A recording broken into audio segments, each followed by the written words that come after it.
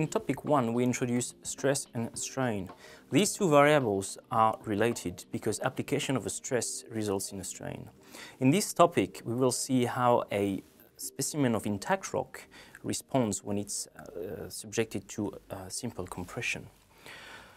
So, if we consider a specimen such as this one with flat ends and we compress this specimen, so that could be represented as this little sketch here. So we have the specimen subjected to compression, and as the specimen is stressed, it deforms. So the mechanical response can be plotted in a stress, sigma, strain, epsilon plane. It typically involves an initial nonlinear part where stress increases with strain nonlinearly, and is now after that followed by a linear evolution where stress is proportional to strain.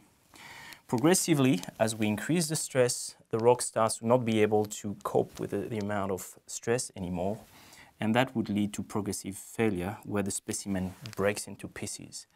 The failure can be brittle, like glass breaking, and would have a response like this, where the load suddenly falls.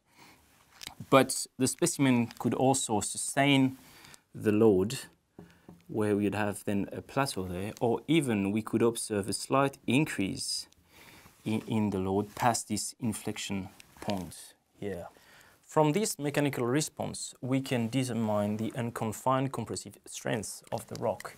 This corresponds to the peak value sustained by the rock specimen, and we can read the value here on the stress axis.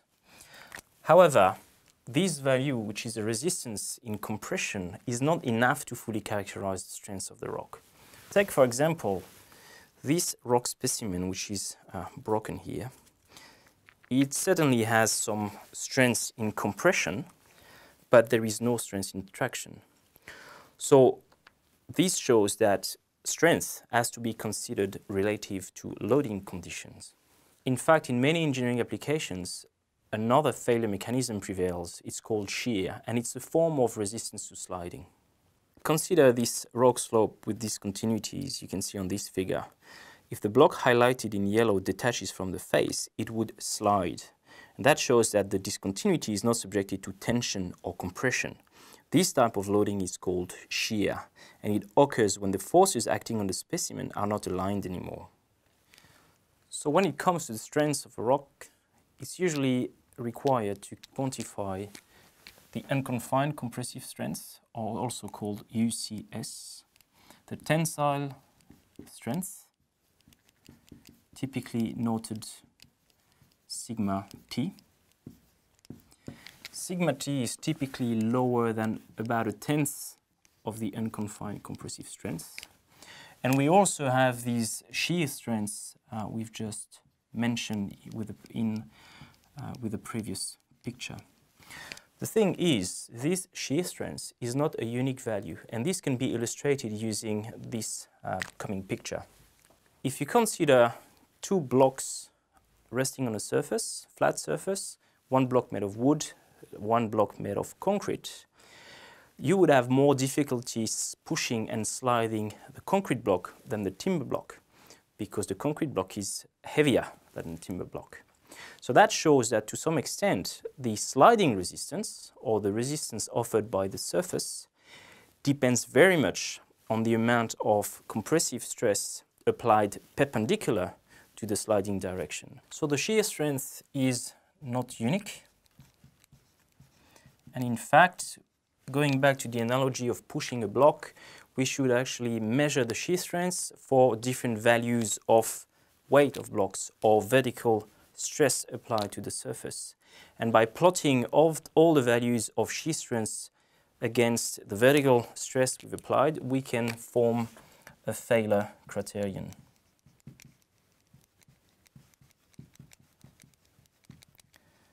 So unconfined compressive strength, tensile strength, and the failure criterion of shear strength will provide all the information we need on the strength of the rock. Because strength is the maximum value of stress the material can sustain, it is independent from the geometry of the specimen tested. That's the definition of stress we've seen in topic 1.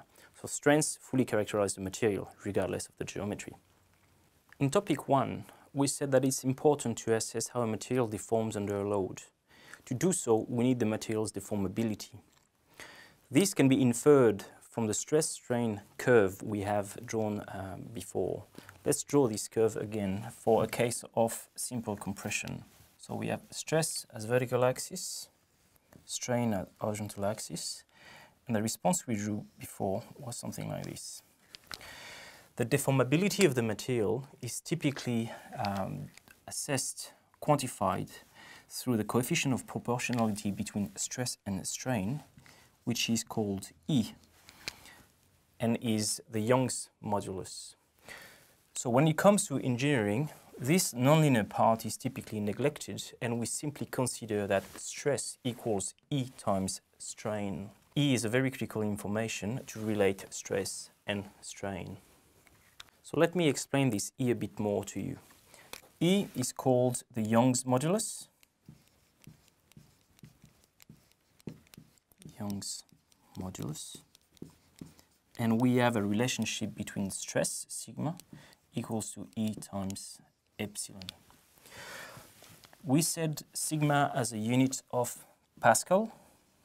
We said strain as no unit, hence E as unit of Pascal as well.